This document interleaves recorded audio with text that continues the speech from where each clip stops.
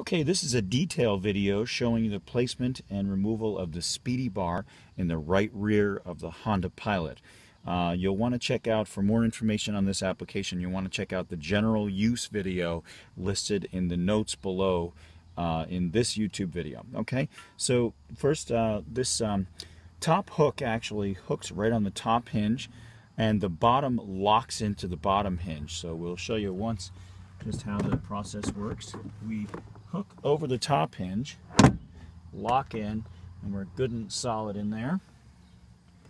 And we take it off and remove. And we'll show you one more time.